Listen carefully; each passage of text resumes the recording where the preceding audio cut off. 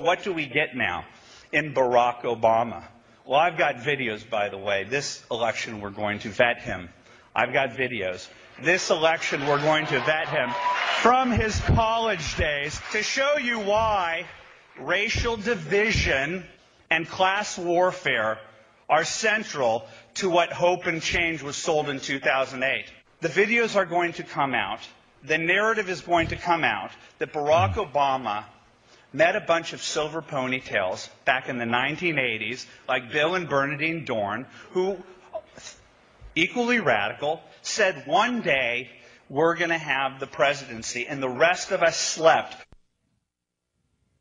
That's the voice of Andrew Breitbart at CPAC earlier this year, basically threatening the president with a series of videos from his college days. And now Breitbart is dead. Now, of course, one could say, come on, you don't mean that there was a conspiracy here. Well, I don't know. Do you? Walking in the street at night, 12:30, dies of a heart attack. It does happen. Kids die of heart attacks at 15. So it's possible. On the other hand, given that we know what we have in the White House, given what we know from the verbiage of the left on tape saying they'd like to kill 30 million Americans to see their revolutionary dream come true, we don't know. Are we allowed to ask the question? Should there be an investigation? Who are you going to investigate? Where do you begin? And who would do the investigation?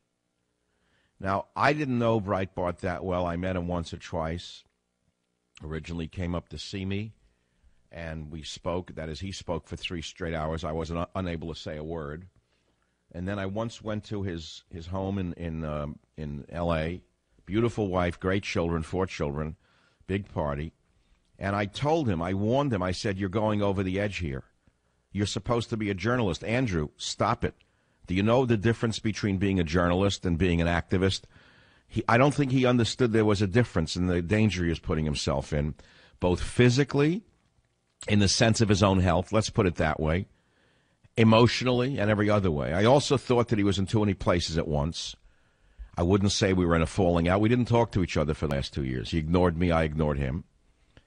And I would say he was a giant in the field, and he died too young, and he left the family too young. But I'm asking a question. If there's going to be an autopsy, which there is going to be, the L.A. County coroner is going to do an autopsy, and I think they have to do in any case of death such as this. Should we ask? Are we allowed to ask the question? Let me ask my audience the question. What do you think? Do you think he died of natural causes from overwork, exhaustion, got a heart attack and died, or do you think it's possible that he was executed, assassinated by some nefarious forces in America? Have we now become South America in the 1970s, where people start to disappear? I don't think I'll be walking on the streets of America at night alone. I told Andrew, by the way, to get a bodyguard. I told him that 2 years ago when we were still talking. I said, Andrew, slow down. Do you have any idea what you're doing here? He said, no, I don't need anything, you know.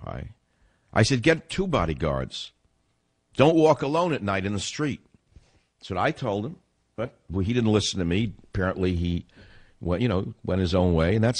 But he was a conservative king, this guy. I mean, he really drove himself crazy by pushing himself over the edge, I think too far.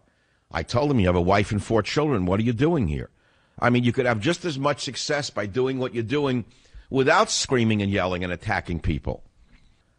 This is the Savage Nation. We're talking about the death of a giant in the field of conservative blogging or journalism. He was a better journalist than anyone at AP. AP are the most biased left-wing fanatics I've seen in my life. So you can say, well, so was he. All right, fine. Don't say he wasn't a journalist. By what standard was he not a journalist?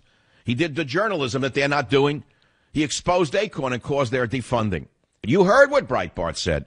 He said at CPAC, what was it, last month? He said that he has videos this election. We're going to vet the president. Videos from Obama's college days. I said, oh, my God. Now, as you well know, even if he was, well, let's put it to you this way.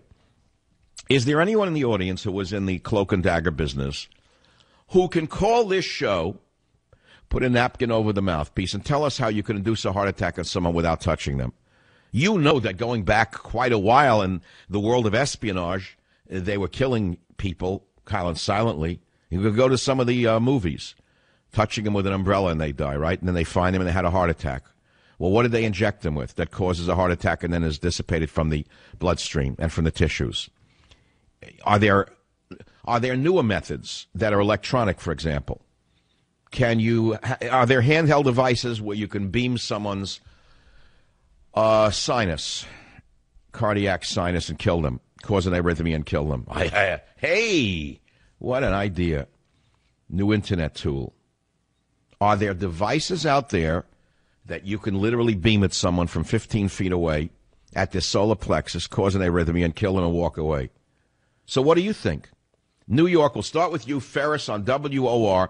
Did this enter your mind or not? Only a fool would ignore that a 43-year-old man in vibrant health, who I spoke with at CPAC 2 weeks ago, 10 days ago, Doc, and who articulated his use of free speech in the airwaves in a way that made this event expected on my part and anybody's part. Well, wait a minute. You mean him dying? You think somebody killed him? Of course. What else could it be? Connect the dots. Look at the man that you talked about, the intelligence officer that was found in a dumpster. I'll tell you how James McDougal died. You talk about causing heart attacks. Here was a man who said on Wednesday that he would testify against the Clintons on Thursday. His name was James McDougal, president of Madison Guaranty Trust Company. Yeah. His wife was Susan McDougal, who slept with Slick Willie. Yes. And he went to prison, as did his wife, rather than to testify against Slick Willie. Yes. And then he said, okay, I'm an old man in frail health. I'll tell what I know about the Clintons in Whitewater on Thursday. Wouldn't you know it? I'll be darned. He died on the day before he was to testify. Where did he die? In a prison cell? No, sir, not in the cell. They sent him to the hole. And you know prisons. I don't know prison. No, I really don't know prison. He died in the prison, though, didn't he? But he died in the place where they send the worst of the worst. In other words, he was sent to the hole where there were no eyes. Mm-hmm. The hole is solitary confinement. He was removed from his prison, an old man in frail health. And he was sent to the hole where he had a heart attack, same thing Breitbart had. But the difference with Breitbart is Breitbart was 43 years old, in vibrant health, and you're the only one in the media who's given this the coverage that it deserves. Everyone's running from it. Well, why shouldn't I ask that question? He antagonized the left-wing establishment which runs this country. Is that correct? Of course. You're a wise man. Use your head. You think that any coroner's going to – you think this is in the control of any coroner? Forget about it. This is in control of the people that run the world, okay, who Obama works for. And they do not screw around. Well, what is this about tapes he was going to release? Now, here's the thing. He's dead. He says he had videos, and they're going to vet these videos from Obama's college days to show you blah, blah, blah, blah, blah. Who has those videos? Where are they? Well, I can only hope that Breitbart, being the bright guy he is, has those spread around so far and wide that by eliminating Breitbart, they haven't block the release of the tapes. But this is a message for you and all the other talkers and all the other truth tellers. And that is, they hope that you will cower.